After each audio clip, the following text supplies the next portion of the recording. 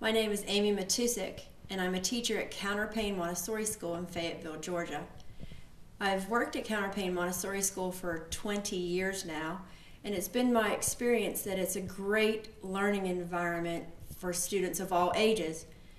The students have a prepared environment where they're given lessons, and they're given lessons at the pace that are comfortable for them to be challenged, but given the opportunity to master a concept of a particular subject before they're asked to move ahead.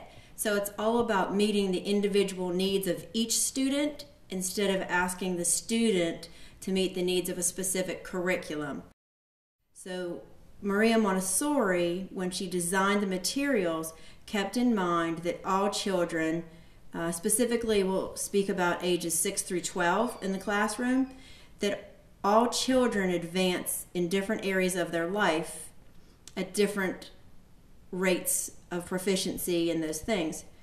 So whereas one student working with materials might lead easily into fine motor skills, taking that work and presenting it on paper, for another student who will find it difficult to have process on paper, they're given the opportunity to use the materials exclusively to do their work. So they're not being delayed in any way by their physical growth as long as their intellect can move forward.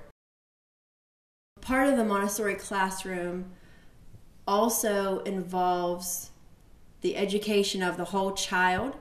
So we focus on grace and courtesy for all levels of development, whether that might be the way you cooperatively work with another student, your behavior and movement through the classroom. You move through the classroom with respect to yourself, others, and the Montessori materials.